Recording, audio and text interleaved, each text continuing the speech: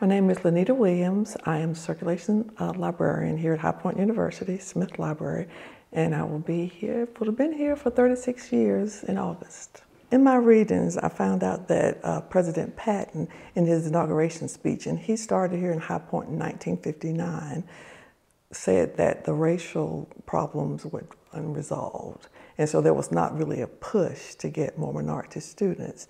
But in 1961, they did have their first student enrolled, which was Amy Jenkins. But I never looked at it in terms of, hey, I'm the first. I was so focused on, hey, I'm going to college, right? And the interesting thing about even in line, waiting to get my classes, they had the long line, and when we are signing up for classes, I would feel someone who would jerk on my jacket or something, and I'd look around to see who it was, and the students would just look ahead like, what are you looking for, you know? I get up to the desk and I get ready to register where they're registering you for classes. And you know, lots of the normal classes that you would take during your first year, they told me they were closed. The classes were closed, that, you know, I couldn't get in that. So my first year in school, I ended up playing field hockey. I took geology, and they would tell me Russian history. And I said, everything they told me, I said, I'll take it. Because when they told me the ones that I wanted to take, they would say, oh, that class is closed. I say, what is open? Geology? I don't know geology. But I say, I'll take it. I took it. I guess the worst thing could happen would be the spitballs. Because you'd walk on campus and students from up on second floor, they throw spitball, call you the N-word. I say, didn't bother me, because I've been called the N-word all my life. You're not going to bother me by just calling me a name. So I wasn't afraid. And then in November of '63, I think it was, when Kennedy was assassinated. Here's a bulletin from CBS News. In Dallas, Texas, 3 shots were fired at President Kennedy's motorcade in downtown Dallas. The first reports say that President Kennedy has been seriously wounded by this shooting. From Dallas, Texas, the flash, apparently official, President Kennedy died at 1 p.m. Central Standard Time. 2 o'clock. At that time, there was a civil rights movement that was taking place. In '69, I had, the assassination of Martin Luther King, Bobby Kennedy. There was a lot of turmoil in the country at the time.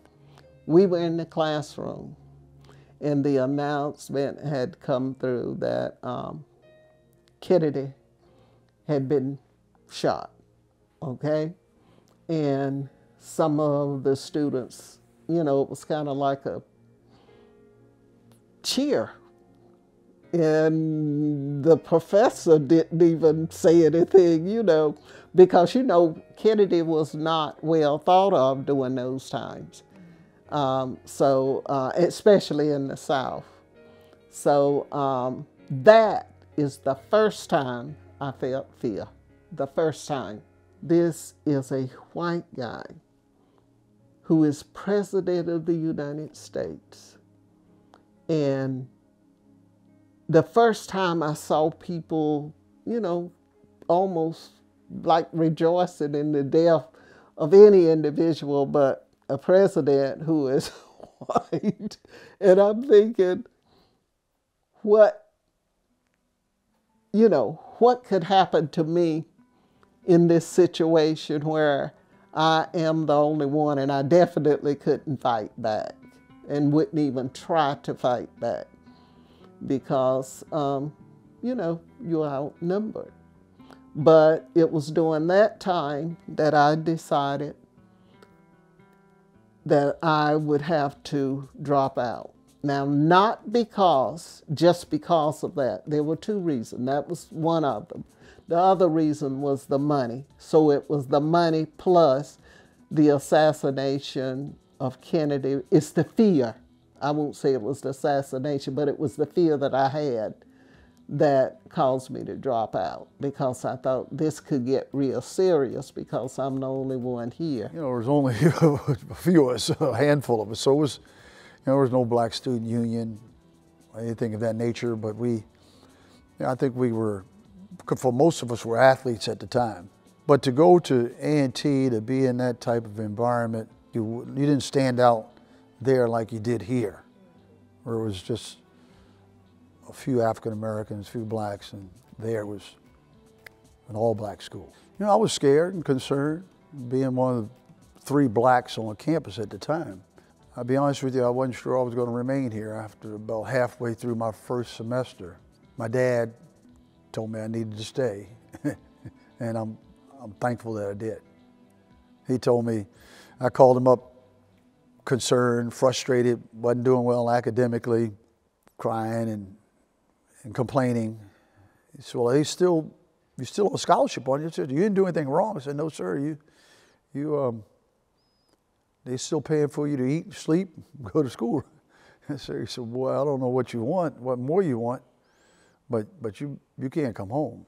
You know, your bed's been taken, so you better hang in there. And the Vietnam War was winding down, and so back they had the draft status, so I thought it might be best for me to stay in school, get an education.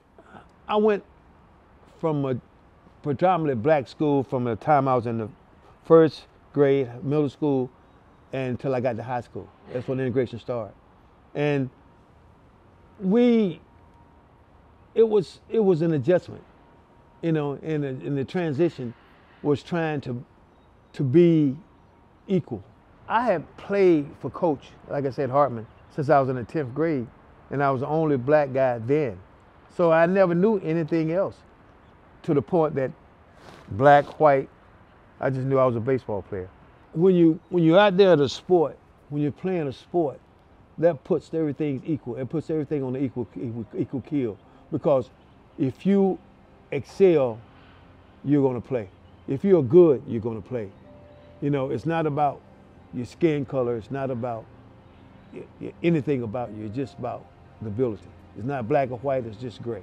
There was only one incident I can remember, and we were in Pembroke, and they was playing this song, I Wish I Was in the Land of Dixie, whatever that Dixie song. Well, I wish I was in the land of cotton wool, and there I'm not forgot to look away,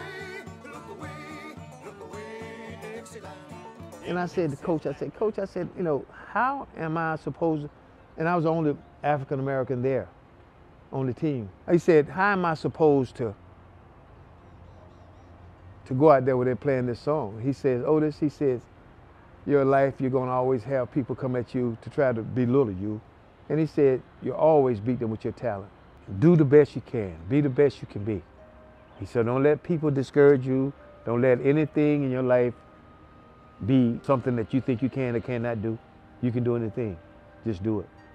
I think as we become more aware of how people are, I believe we have better relationships, but we also just need to talk and learn about each other. I believe in the work that we are doing in helping people who are normally overlooked, in recognizing those community heroes and sheroes that have never been recognized for their hard work that just kept families like mine going, and who I think they just need to be acknowledged, because they are the ones that really keep the community going.